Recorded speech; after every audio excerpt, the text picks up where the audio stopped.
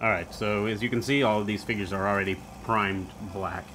Not actually primed, they're bones figures, they just got a coat of black paint on them. So from there, we're going to go ahead and start the highlighting component. People have been asking for videos of how to paint figures and get good results quicker. This is one such video.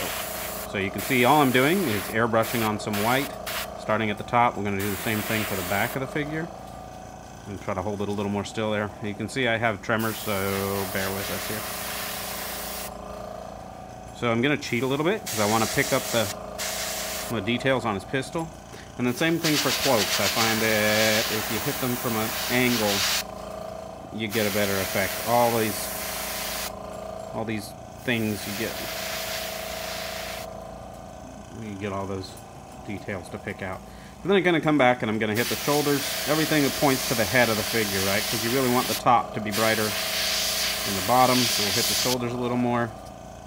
And then we'll come around to the front and we're going to hit his chest and his face. So same thing, we're going to cheat on his face.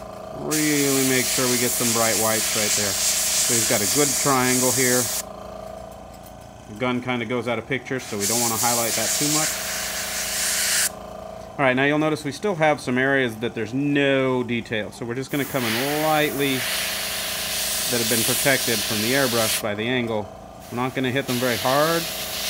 Just enough that as we're painting, these details show up without having too much work. There we go, one down. So